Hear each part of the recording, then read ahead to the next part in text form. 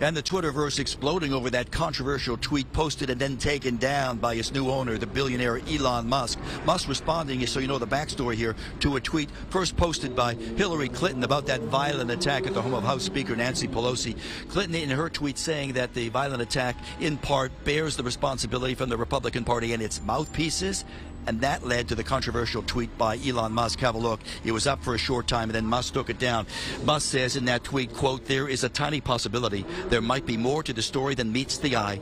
Stop quote. And then Musk tweeted out a link to the story that's tied to the Santa Monica Observer newspaper, a story that's pushing certainly a controversial conspiracy theory, saying that violent attack tied to a male prostitute.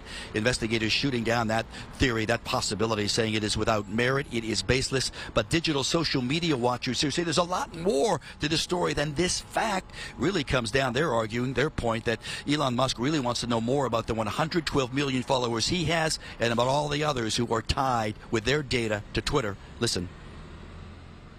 He wants to know who's there and what engages them, what they like and dislike, and how he can then pull them in to make money. And so what he's done with this, maybe on purpose, but probably not, is he's tested his own audience and he's gathered data on the kind of reaction and engagement that he couldn't have done before. As all this continues to play out, we're learning more about that violent attack itself. The prime suspect, 42-year-old David DePape, is in custody. He is due in court first thing in the morning, facing a long list of charges. Investigators out tonight confirming that that suspect showed up at the home of House Speaker Nancy Pelosi early Friday morning, armed with a bag of zip ties, with the intention, investigators say, they say that he was intent on tying up Mr. Pelosi. Investigators and police arrive. They find the two struggling over a hammer, and Mr. Pelosi continues to recover from his serious injuries, while the suspect, according to some folks who know him, some relatives and another relative, a family member, says that he is a man who is troubled by mental illness.